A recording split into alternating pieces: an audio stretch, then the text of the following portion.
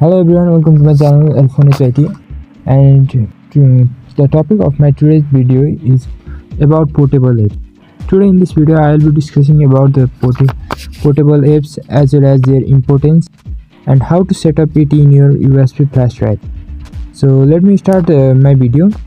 So first of all, you can know that portable apps means some of the apps that can be stored in your USB flash drives and used without installing them in your computer. Let me clarify the uses of the flash drives as the container of the portable app. So USB flash drives can be used as another computer by the help of portable apps. The USB device which contains the portable apps works as another computer or another hard disk on your computer, which is storing them and installing them, but it runs without installing in your original computer disk. So let me first of all explain the benefits of using portable apps. The main importance of the portable apps or benefit of the portable apps is your privacy. What I mean by privacy is that when you want to go to another person's computer or you want to run something on other person's computer, then you have to use your own Gmail account on that computer. But there may be some of the chances of being data loss because of this or data leak because of this. So you can just use your Chrome browser that is installed on your flash drive.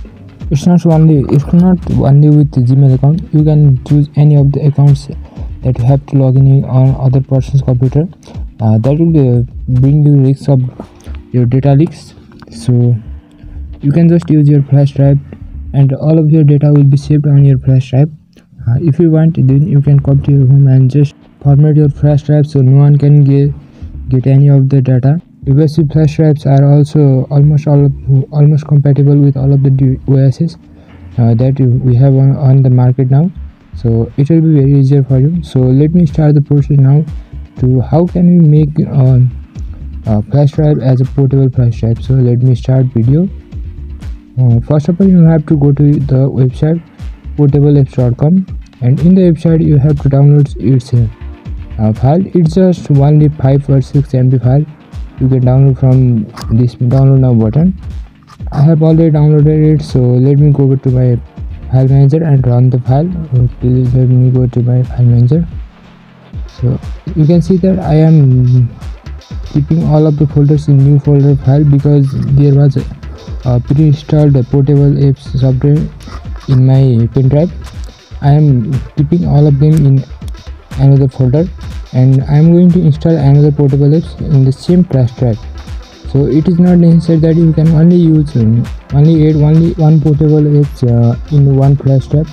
You can create multiple copies of the OS. So let me create another one. You just have to choose a new folder, and for the storage you have to choose your flash drive, the location of the flash drive, or not it will be not working. So let me go to the flash drive. It may take some of the time to extract all of the data from the file, so let me skip this part. As you can see, installation has been completed. So let me open it. So first of all, it will open directory by itself, so you have to wait for some time to open directory.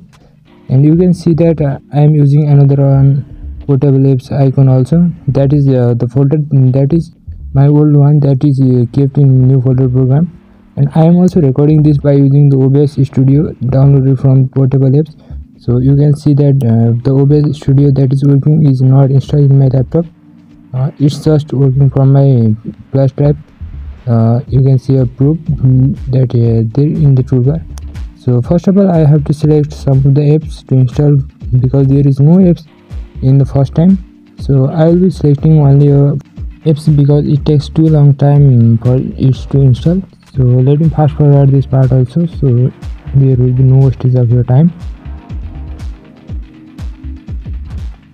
So the installation has been completed. So let me show you how does it look like. There is the application that I have installed some time ago. So let me see what is happening. I don't know the type of apps it is. I just randomly installed it. So I think it is some kind of alternative to MS Word. So let me increase the font. So I don't think there is option to change the size of the word. So Let me only type it for some time and I'll just close it. So I'm just type subscribe button and let me close it. I'll just close the whole portable apps and I'll restart the portable apps that I have just installed.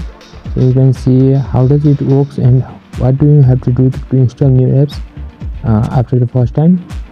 So let me go to my file manager. If you want to run the portable apps on any computer, you have to first of all open the file manager and click on the start button that is located in your pen drive. So after pressing the start button, you can see that the screen has been opened. Now to install new application, you can see that you just have to go to that get new application option. So it will open the portable directory again. So it may take some time and it is actually offline, so you don't have to worry about online anything. You just have to take it online if you want to install new applications or update old application. So there is the directory again. You can choose any of the application and install it, and the installation takes quite a lot of time in this program. So I suggest you that you should only do it when you have a lot of time free or something about 15 to 20 minutes free. So let me stop the recording. Thanks for watching the video, and if you want to learn about the C programming, so you can just click on that I button in the screen and you can see a playlist of the C programming that I just made the video about, and I will be updating that playlist at some interval of time. So go to that playlist if you like C programming. So thank you for watching the video and giving your valuable time to my video. So thank you everyone and bye bye. See you in the next video.